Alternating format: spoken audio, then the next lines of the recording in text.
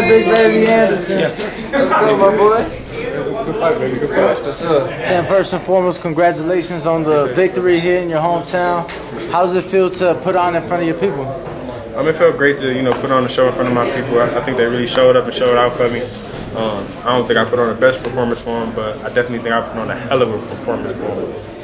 Jared, in the third round, you knocked him down the fourth round. I thought you were smelling blood, but then in the fifth, he started to come back. Was he as durable as you thought he would be? I mean, he was pretty tough there. For sure. He was definitely as durable as I thought, but I kind of prepared for that. I definitely didn't expect for him to just go anywhere.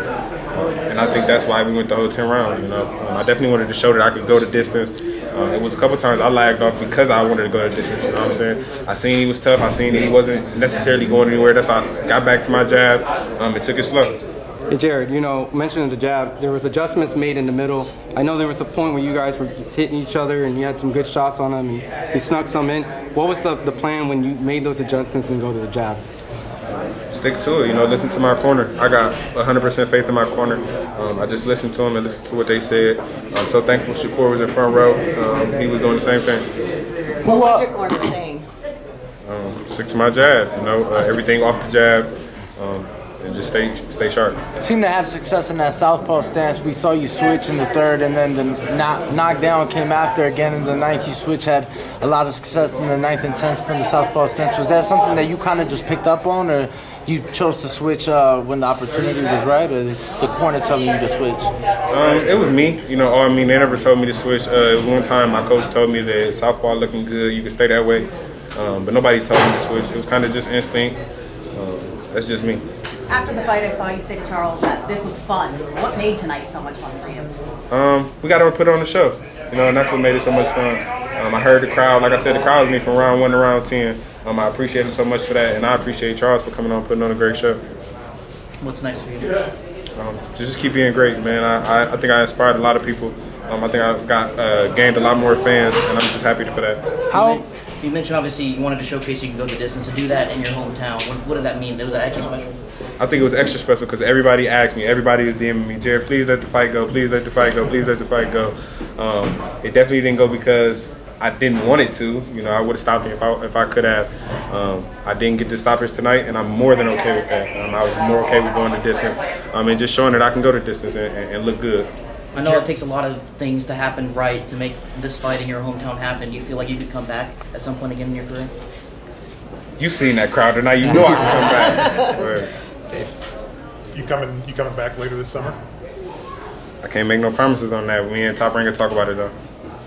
We love you. Thank you so much. You brought out your high school band. How important was it to include, something that is a part of you in a sense, in your ring entrance in front of the people? I think it was super dope. I think the crowd loved it. I think Ohio loved it. Toledo loved it. We had a very, very good time, man. I think ESPN did a great job on showcasing what I wanted to do. We were in contact for a long time on what we were going to do and how we were going to do it. And for them to take part and let me get an artist and the marching band, I think it was extremely dope. I'm so proud of everybody who performed, all the high schoolers, all the alumni. I'm more than happy with Top Rank for allowing me to do it, and more than happy with ESPN for them allowing me to do it. What did your time at Scott mean to you? My time at Scott meant a lot. I grew a lot. It wasn't the only high school I went to. I went half and half, really, but it was where I had to grow up. I had to learn that if I didn't stay on top of myself, that I'd fail. So I learned a lot at Scott. When you fought, was there a little bit of some homecoming jitters? Because I know a lot of fighters speak of it. Did you feel any type of extra pressure here versus like fighting in Vegas on pay-per-view cards that you've normally been on? Not at all. I was in my own head, and I'm my own worst critic. I felt like I looked like shit today. Everybody else felt like I looked great, and I did my thing and I adjusted. I do feel like I adjusted, and I feel like I adjusted fairly well, but I could have adjusted a lot better. When I did drop him, I felt like I could have turned it up another notch, and I didn't.